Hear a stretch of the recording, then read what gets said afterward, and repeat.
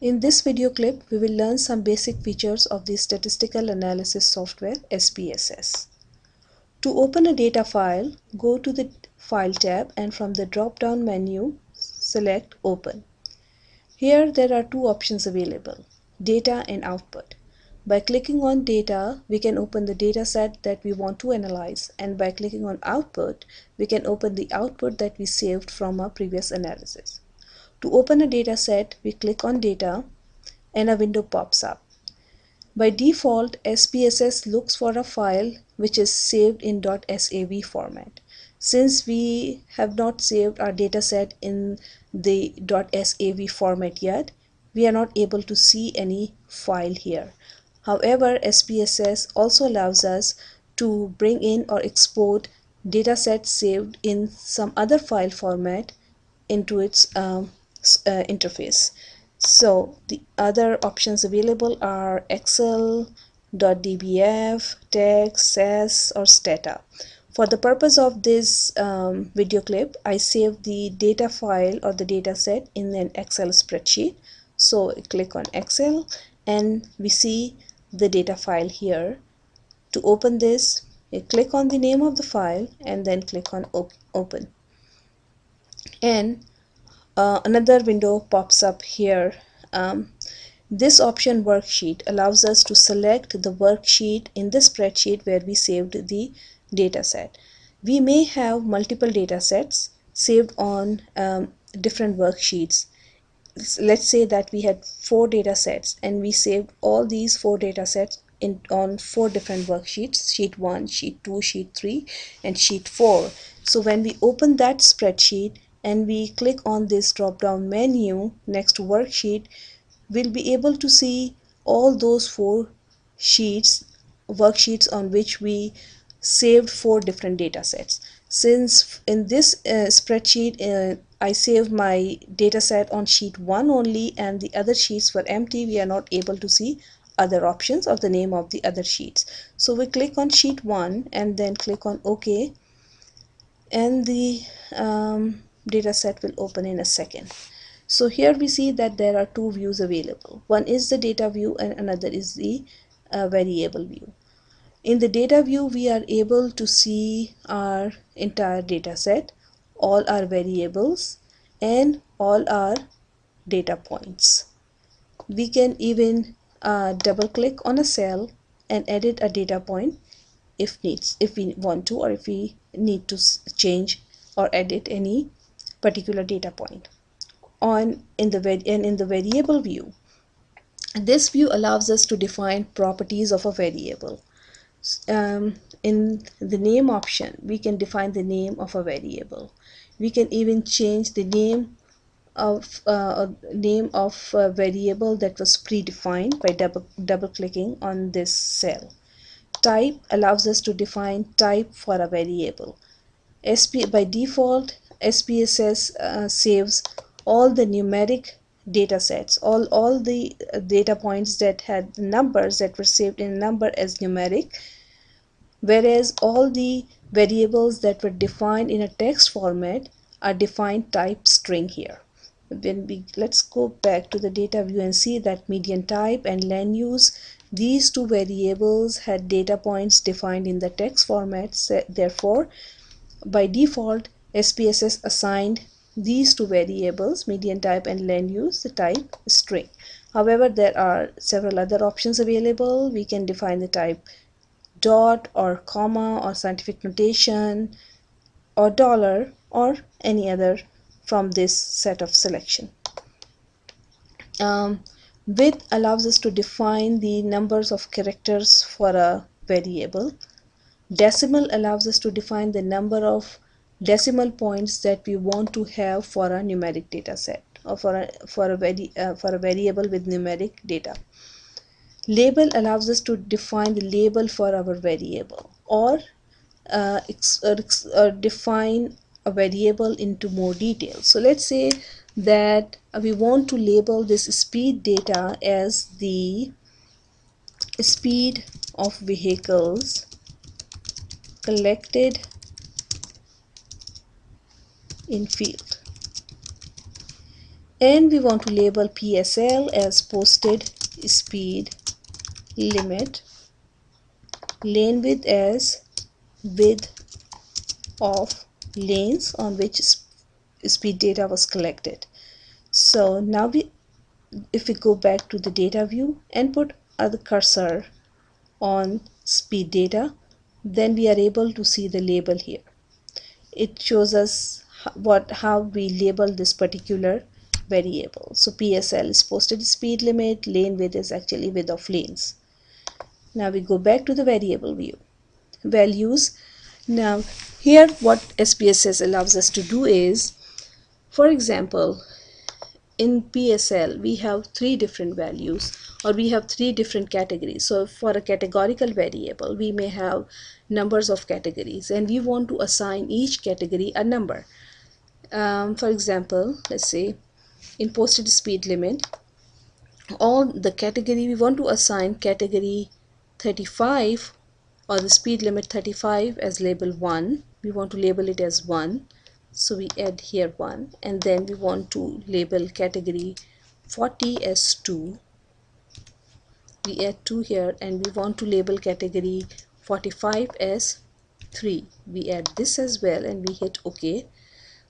So that is how it is defined in the value, and then we go back to data view and we see that all those the category that has posted speed limit as 35 is defined as with 1, with label 1. The category 45, category with the speed limit 45, that has been changed to value 3.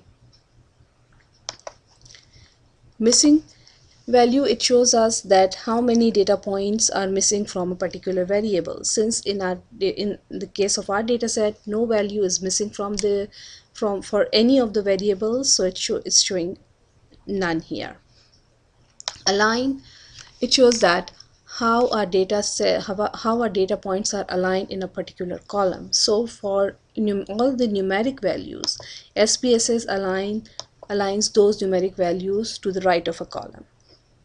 Then all string values, or all the data points, or the variable that has data points defined in a text format, are aligned to the left of a column. We can change the alignment of our data set either by clicking on left, right, or center. Measure. Now this is an important concept. It allows us to define how we measure our variable, or the data points in our variable. There are three options available: scale, ordinal, and nominal. All the numeric data points, or all those data points which are continuous and which are not categorical, are measured as a scale. All the categorical variables, they are either measured as ordinal or they are measured as nominal. In case of posted speed limit, now we collected the speed data set on roadways that had different roadways that had different posted speed limits. Some roadways had the speed limit of 35 miles per hour, some roadways had speed limit of 40 miles per hour, and some roadways had speed limit of 45 miles per hour.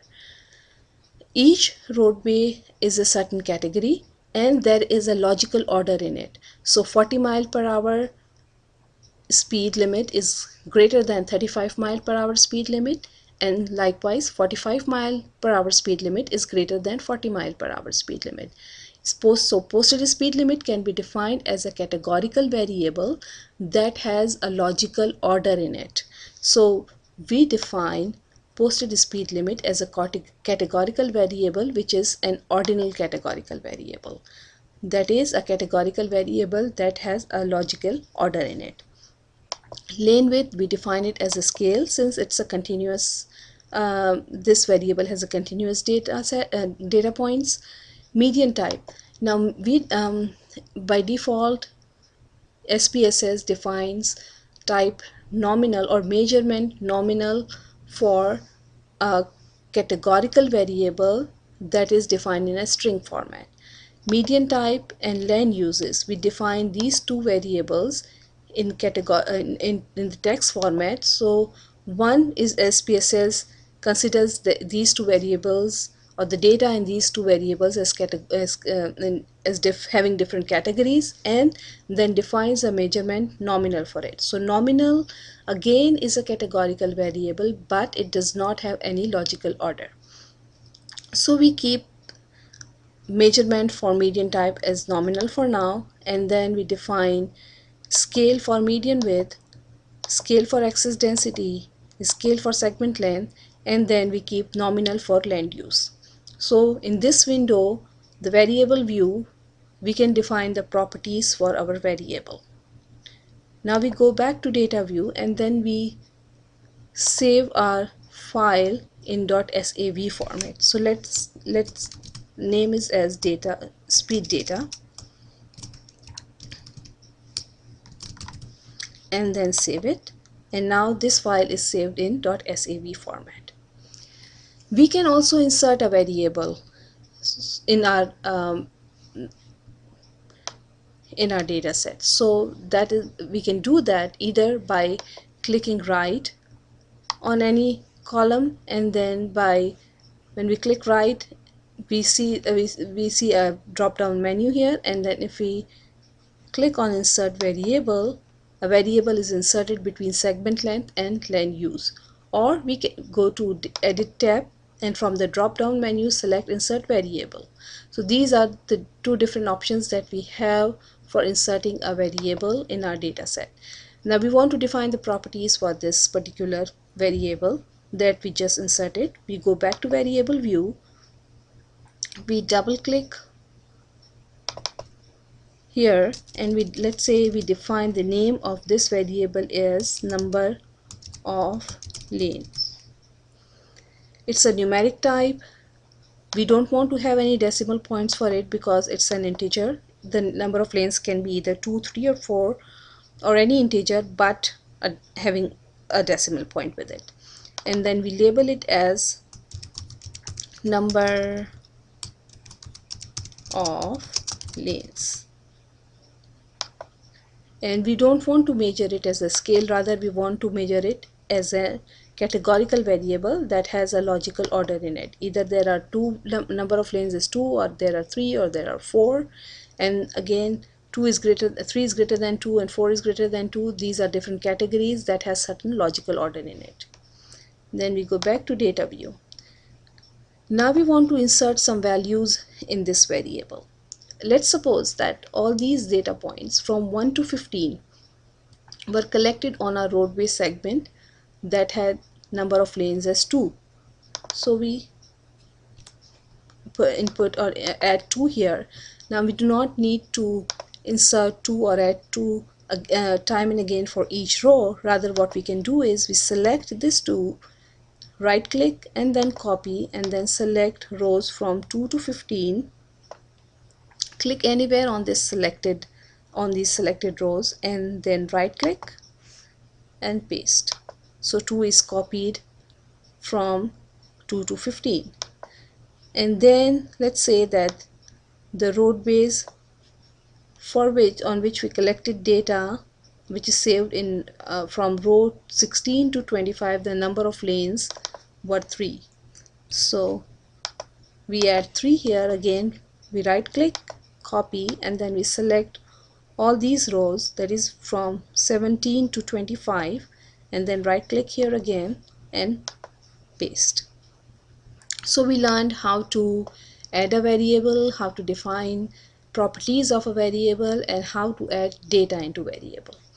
We can also sort our data set based on a particular variable, and that we can do using two different options.